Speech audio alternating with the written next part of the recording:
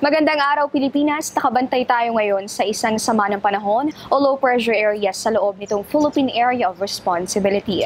Mayroon kaya itong epekto sa magiging lagay ng panahon sa mga susunod na araw? Aalamin natin yan sa forecast ng Pag-asa. Sa Metro Manila, pwede ka pa namang humabol ng pamimili ng mga kulang na school supplies sa Divisoria. Magdala lamang ng payong panangga sa may hinang pag-ulan sa Sabado at Linggo. Muli namang maaliwalas na panahon ang iiral pagsapit ng Lunes. Sa Metro Cebu, bahagyang maulang panahon din ang mararanasan sa weekend.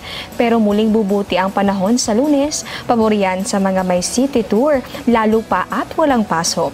Kung Metro Davao naman ang destinasyon, may mga pag-ulan bukas pero good news, muling magpapakita si Haring Araw pagsapit ng Linggo at Lunes. Agwat ng temperatura at 24 hanggang 33 degrees Celsius.